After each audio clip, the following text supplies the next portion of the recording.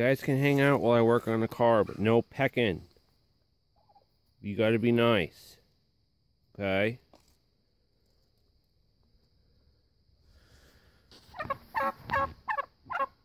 I'll take that as a yes. Thank you. Hello. It's a rather dreary fall day here in Penobscot. As you can see, we're closing in on the holidays, so I've dug out some of my ugly sweaters, been rocking those. And today I'm doing a headlight upgrade on my Miata. And the factory lights, see this one here, are just a standard sealed beam light. So if you were to have a headlight out, you just take the whole thing out and replace that. And I am replacing them with these AutoPal E-Code headlights that I used to have on my Mark II Jetta. As you can see, I put this side in already. These are a lot more, they're flush, they're not quite as convex as the factory headlights.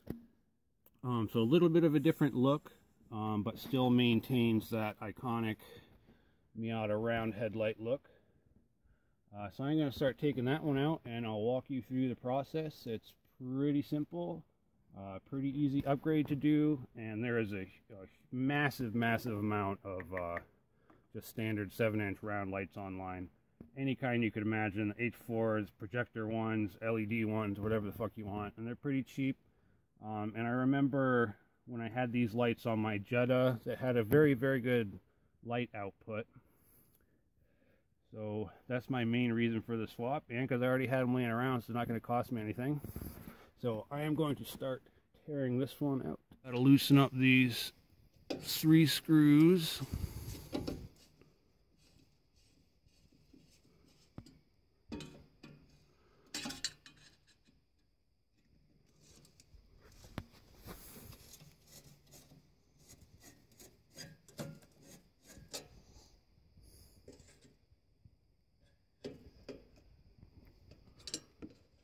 That one's being a bitch.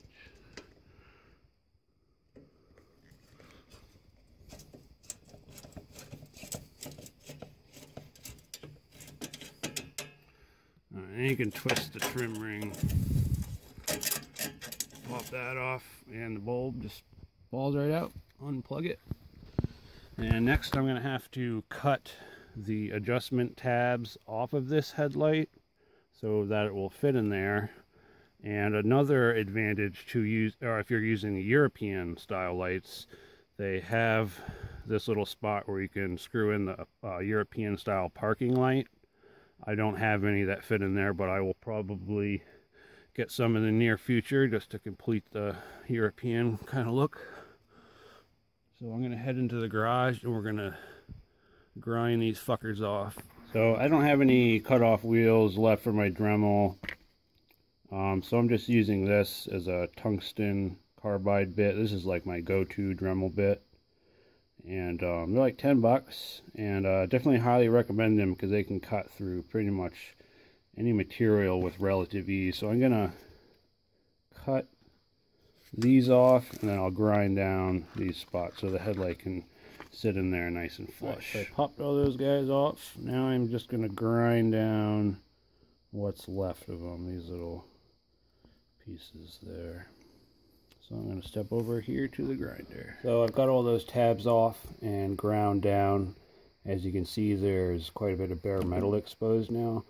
So instead of like sealing it up, priming it, and repainting this, I am going to coat it with nail polish, which by some strange coincidence is almost the same color as my work surface here. So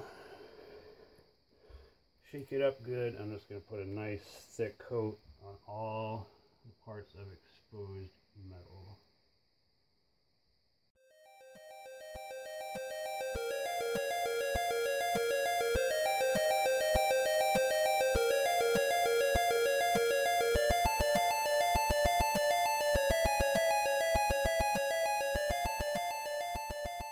So I've got a nice thick coat on there. I'm going to let that dry.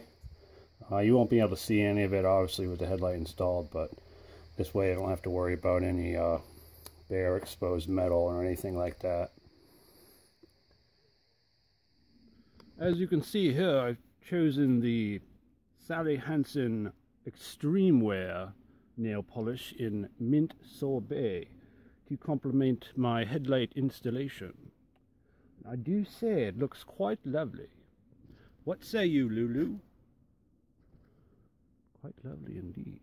The trim ring also sits a little bit further forward on these lights, so I'm just ditching the 3 screws and using these ones, which are slightly longer, and they're also stainless steel, so they won't rust out quick. After that's in, just do any tweaking you want to get this headlight nice and level, and then just twist the trim ring a little bit to get these bolts lined up. Tighten them down and you're good to go. All right, I'll just pop this guy back on. All right, that's my low beams, looking pretty good, and those are the high beams. You can kind of see where it has the reflector inside there, where the bulb is. Kind of makes these headlights look more like eyeballs on the Miata. That looks pretty cool. So the last step is to aim the headlights. I'm not going to show you guys how to do that because there's probably a million guides on how to do it online. It's pretty simple. I gotta wait till it's dark out anyways.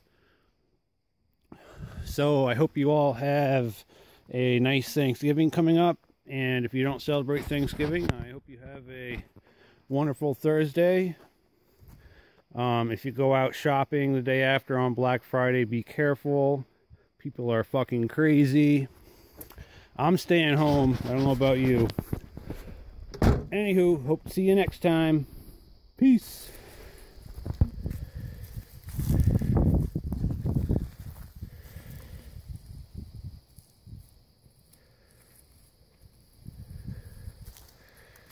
She was wiping her butt.